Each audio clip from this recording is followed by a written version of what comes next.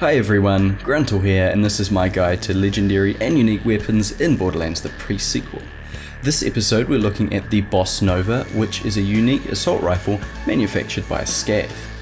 Now this is the only uncommon rarity, or green rarity, unique weapon in both Borderlands 2 and Borderlands the pre-sequel. It is quite a unique, and it's only obtainable as a shift reward from Tales from the Borderlands Season Pass owners, or through save editors such as Gibbed, but the only legitimate way is through a shift reward, so you'll need the shift code and you'll need to have actually purchased Tales from the Borderlands Season Pass to get that shift code.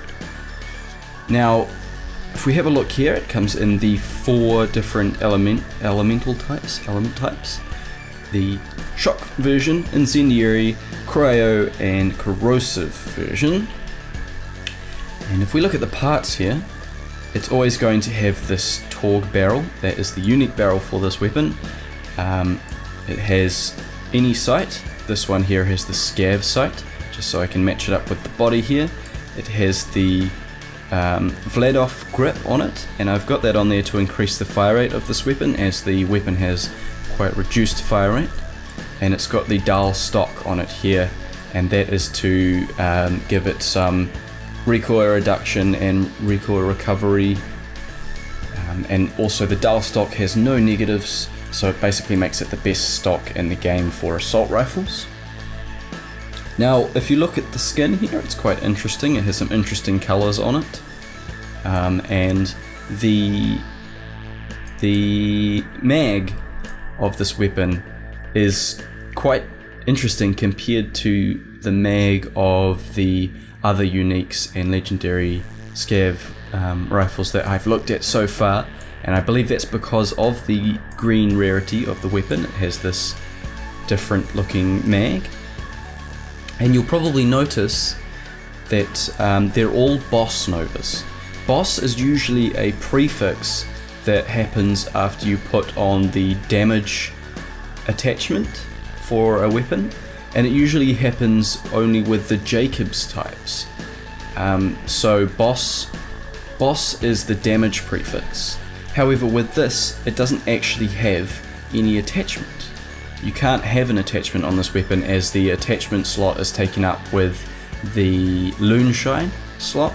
So you can get it with Loonshine. I'm not sure if it spawns naturally as a shift reward with Loonshine, but you can definitely use a save editor to put Loonshine on it. However, you can't actually put an attachment on it, but it does have greatly increased damage compared to other Scav assault rifles, so I believe that the damage prefix basically is already on it. It's just not able to be shown as an attachment. Now, the red text, by the way, is wah wah wum, or something like that. I don't know what it's referencing.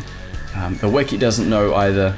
You can read the wiki, by the way, in the description below the like button if you want to. There's a little bit of stuff that I won't cover in this video possibly on there, so you can have a look at that. Now on to comparing it to the other Scav assault rifles.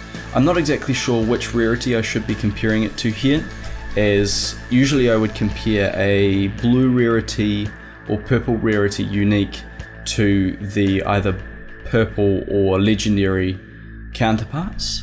However, as it's a green rarity unique, it's probably more comparable to the blue rarity Scav, but I will show it here compared to all of them. Basically what it's going to have is it's going to have a higher projectile speed than these other Scav assault rifles.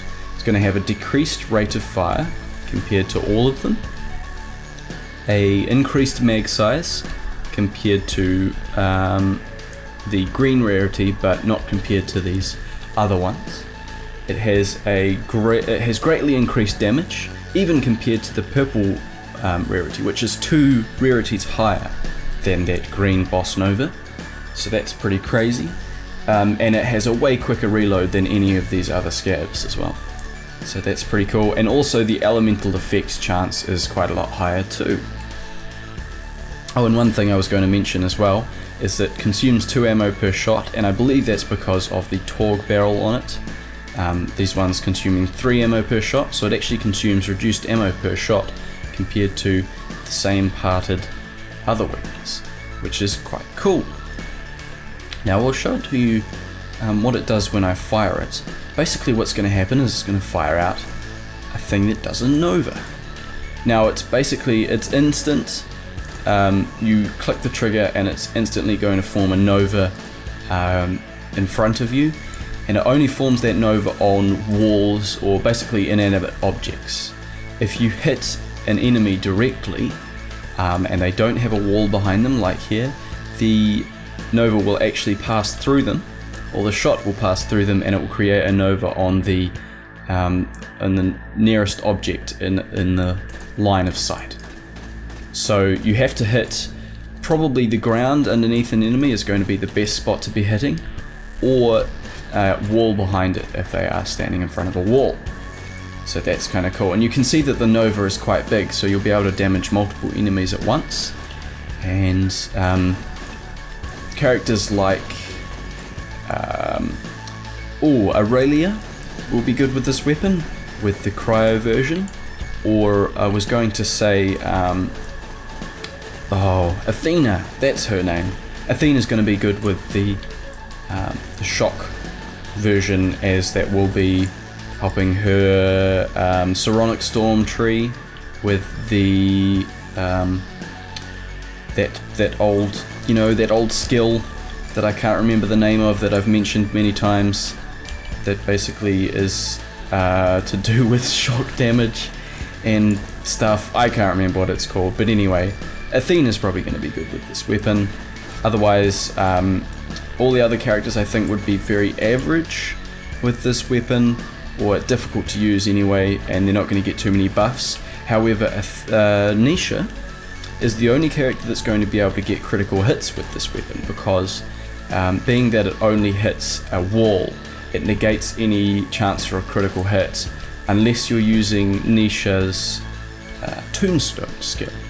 So that is an interesting thing to note. Now also, as I'm shooting here, you'll be able to see that my sham shield is picking up the bullets, all being damaged by this shot. So the nova can do damage to yourself.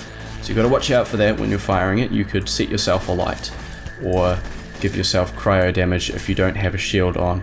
I actually just demonstrate that. So take the shield off, and we're taking damage here. So yes, be wary of that, because you can go into fight for your life mode and things like that. Now what I'll do here is I'll jump to the gameplay of it with Jack, and I will let you know what I'm thinking of the weapon's usability in the game.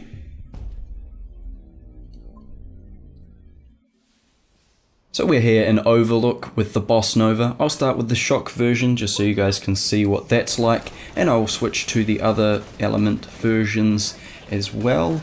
You can have a feel for what those are like in combat too. Now when you match the element damage to the enemies, so you're using incendiary on the flesh enemies and corrosive on the armored enemies, etc, etc, you're going to get a really decent amount of damage out of this weapon. I was surprised at how well it was doing.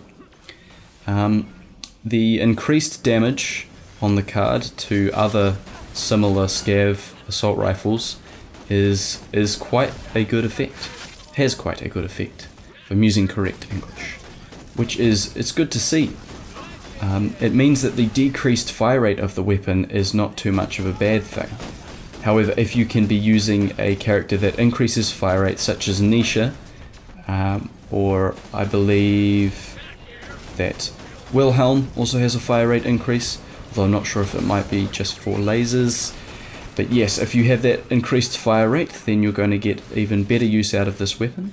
And right there you can actually see that you can hit flying enemies. So I was wrong before to say that you can't hit them. It's just a lot more difficult. And when they are on the ground, you can see there that the nova will actually pass through them and take effect on the wall. So I was correct in that, but that only happens on the ground, and if they are in midair, they do have a chance to be hit. However, you have to hit them, you have to get quite accurate to hit them in air. So it's always best to focus on the grounded enemies first before you try and take out the flying enemies, as here I ignore this guy and move on to the guys on the ground already. So yes, The final verdict of this weapon for me is that it is actually a pretty cool weapon to use. It's usable for fight for your life, as you can see here. It can get enemies around corners because of that Nova, which is very awesome. It's an interesting weapon to use, it's fun, it's quite cool. So if you like using Gibbed, or if you have the season pass for Tales from the Borderlands, definitely give this gun a go. It's quite cool. I hope you enjoyed the video. If you did, and you want to see more of these weapon guides, please subscribe if you haven't already, and I will catch you for the next video. Thanks a lot for watching, and I hope you enjoyed.